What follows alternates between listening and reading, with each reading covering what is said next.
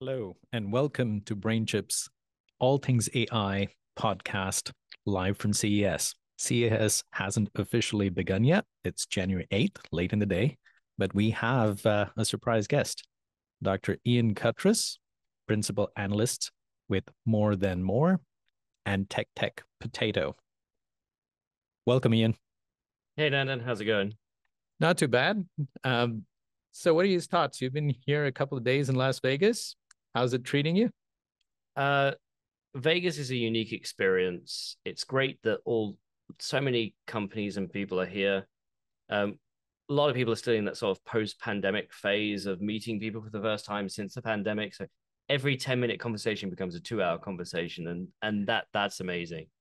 But we're all really here to see what's the latest and greatest in hardware, in technology, and it's a consumer electronics show, right? So consumer stuff. Yes, always really fun. And speaking of tech, I mean, you tend to go pretty deep. Um, but stepping back, what was something that really caught your fancy? Something that's cool that you think the world will be surprised by at this CES? Yeah, it's everybody keeps talking about, killer apps for machine learning, for AI, for generative AI. Um, and we've had sort of the killer apps in smartphone for a while. It's everything to do with the camera and engaging with the camera. And things like PC are getting there with noise cancellation and like background blur. And the thing is, what do we do beyond that? And some of it's large language models or stable diffusion. Um, so a lot of companies, while they're traditionally tech, they're also trying to find out what's the AI, what's the machine learning angle we can add, because that's what the investors want. That seems to be what the end users want, or at least if we say enough in our marketing, that is definitely what the consumers want. I mean, yes. So far in the show, been speaking to a few companies. AI PC is pretty hot right now because all the companies are coming out with all sorts of different hardware for so people can run machine learning models locally on their devices, whether that's like laptop or desktop. And again, finding a killer application for that. The best demo I've seen so far is actually one for video games. So the whole concept of generative AI is, you go to ChatGPT and you ask it a question, it gives you a reasonable response. Whereas if you're in a video game, maybe you're speaking to somebody in a video game, and traditionally they've always been very scripted. But what if you could have a dynamically generated response based on what your input? So modern games usually have 3, 4, 5 inputs that you ask the character, and then they have scripted responses. So what if you had the 3, 4, 5 inputs, but then you had a generated response? Then take it a step further, and you could have a variable question or input to that character, and it would get a response out of. So a good demo I saw was that in game where you had two non-player characters and a character person, and you could speak to the non-player characters through a microphone. It Mm-hmm. would use a model to do speech to text locally, then go to the cloud, do a generative AI output based on that question, do a text to speech generation in the cloud, come back to the device, and then convert that speech into model movements inside the graphics engine. So you could have conversation with these characters, either in the style of the game. In this case, it was post future apocalyptic, but ramen bar. So you could ask about the ramen. You could ask about, well, what's the best sake on the menu, or have you got any good contracts from the syndicate recently, or whatever. Or you could ask it about what their favorite flavor of cheese was, and yeah, the model had some concept of what it could be, and you're thinking extrapolate this to human worlds or non-human worlds or Lord of the Rings, or I even asked it questions in Spanish and it understood Spanish, so they'd had the model trained in different languages. There's a lot of talk right now about the future of video games with machine learning and generative machine learning and generative AI. Not only the data that the model is trained on, but how do you efficiently make the guardrails so that if you've got a game based on, say, Peppa Pig or Coco Melon for your little children, that it's actually giving responses appropriate for that. Still such a nascent I mean, machine learning itself is still so very nascent, but we're getting a couple of steps up the ladder um, to improving some of those experiences, and that's in video games. Let's extrapolate it to enterprise type environments, getting the machine learning models to help with engineering and architecture, and other future generative concepts.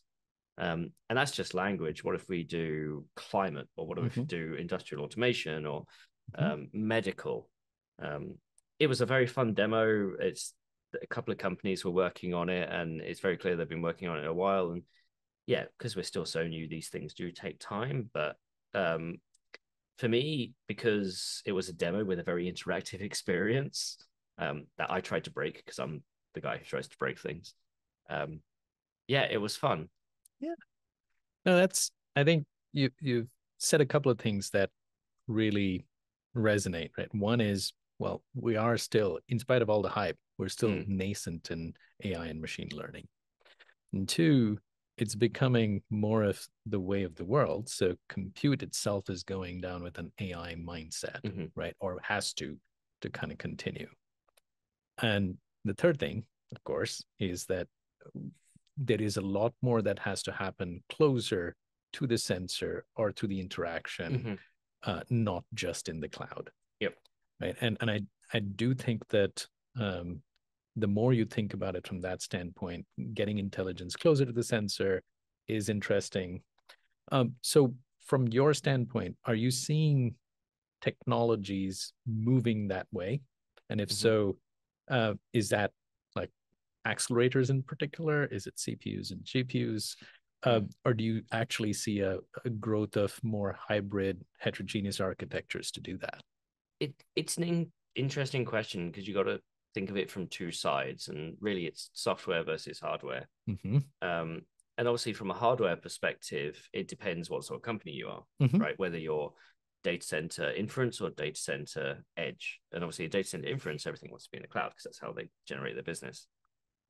Whereas if you look at the software developers trying to find the solutions, they will do a mix of what's best for the customer at the end. So maybe it's latency, and then, or whether it's throughput, or whether it's cost to inference as well. So you'll have the example I gave is, if that's a service made available to game developers, right? That service may be predicated on how much they do in the cloud. So maybe they want to focus more on the cloud. However, if you want things to run as fast as you can, you need it natively. So right now, a lot of money around machine learning is speaking about the hardware around training, because we're talking about large models where you need hundreds of thousands of GPUs just to get enough memory to train these models. Looking medium to long term, a lot of people are thinking, well, maybe most of the revenue is actually in data center inference. You have these fine-tuned foundation models, and you're like recommendation engines for Amazon and Netflix. Actually, you're doing tens, hundreds, thousands, millions of inferences per second, and the cost per inference has to come down. But actually, your revenue model is based on those inferences. But then you've got companies, especially in consumer land, like Qualcomm. They've got a smartphone SoC, so they're trying to bring as much as they can with machine learning, with generative AI, to the edge, to the device, because it means you don't have to, even though they have a modem, right? You don't have to end up sending data across the network if you can run it locally. So it's always going to be a question of, where's how's the revenue model being developed, and two, what's the end effect to the end user?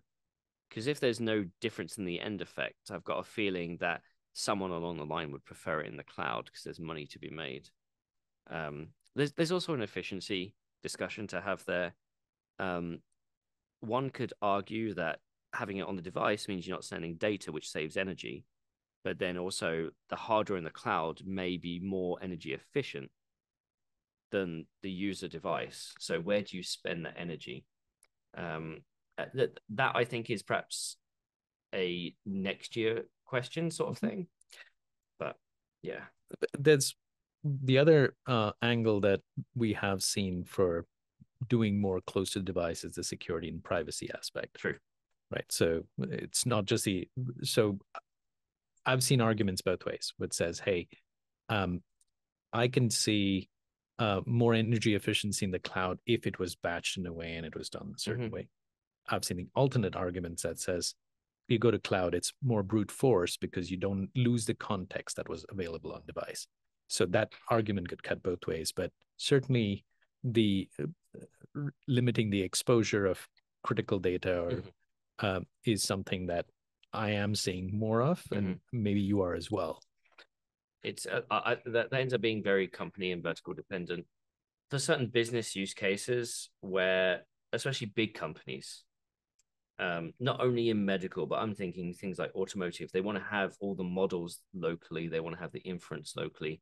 It's the same thing whenever we talk about cloud resources. Do people want a cloud solution or an on-premise solution?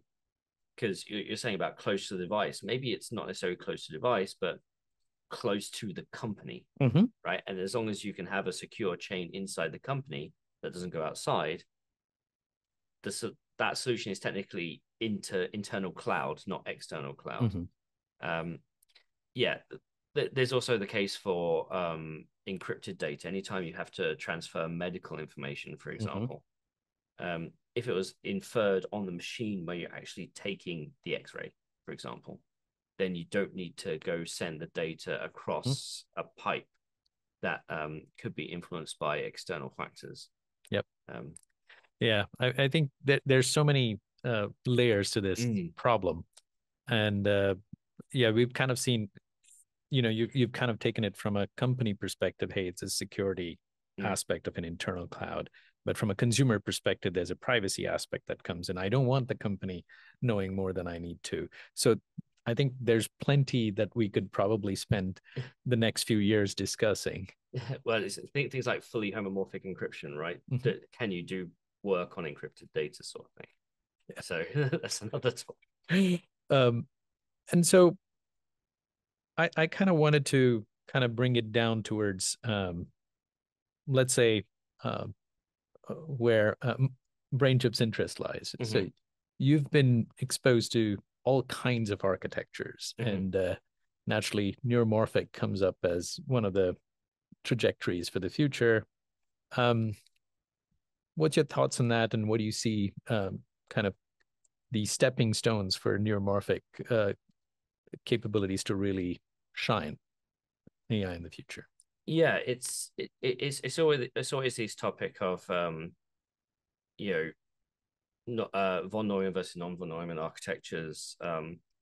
And when we're looking at how much compute is needed today or how much energy is needed today, most of the non-von Neumann options offer orders of magnitude better energy efficiency and in some circumstances latency. And that's becoming really important as a lot of these things scale. And when you look at like manufacturing complexity and such. On the neuromorphic side, especially, not necessarily unique to neuromorphic computing, we still have to find the right way of developing and implementing the models to maintain accuracy and make sure that all the people important in the chain from development to deployment understand what's going on. Digital and regular compute is so easy to understand because we're so familiar with it. Yeah, neuromorphic's been around for decades, right? It's just in the last few years it's had this renaissance in the same way that other analog techniques and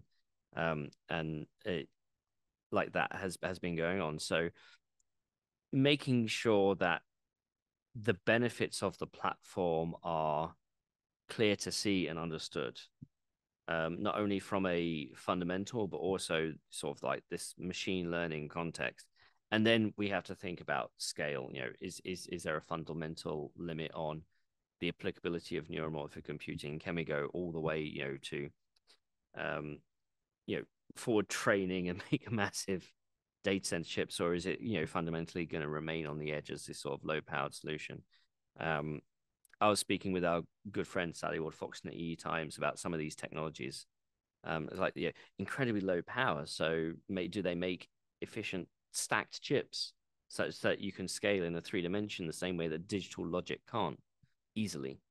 So there are fundamental research avenues to take with some of this technology, some of which will only be funded by active deployment of the technology as it currently stands. But it's like a multi-pronged orthogonal attack vector on how some of these new architectures are going to be effective in the future, both not only as providing the customer what they need, but giving them a better than regular digital experience. Now that's well put. And in fact, from BrainChip's perspective, right, even though we talk about neuromorphic, we have taken a path that is purely digital as opposed to analog, and it's more event-based. So it takes the inspiration from neurons, but takes a much more portable, pliable approach. And the second thing is, instead of focusing just on spiking neural nets and models that are spiking, we've kind of taken on the ability to translate today's convolutional transformer and other models into internal spikes. And that's not easy. And so we believe that's a good start. And certainly everything we see is for the edge, it makes a lot of sense. And we've been scaling it up. You can see the likes of IBM showcasing their North Pole now, which is a next generation version. So talking about cloud, not so much right now, but certainly from the edge perspective, seems like there is quite a bit of value that we see going forward. It helps that market, the cyclability, even though some of these products are like 10, 15-year market established products, the cyclability is a lot faster. Their ability to pivot and be agile makes it very applicable. Cool. Well, as we draw this one to a close, you've had a chance to come see what BrainChip's showing at CES. What are your thoughts? I didn't break any of it. I mean that's a good start. It's for me, I like looking at things and saying, oh, is it effective? Does it meet my minimum specification?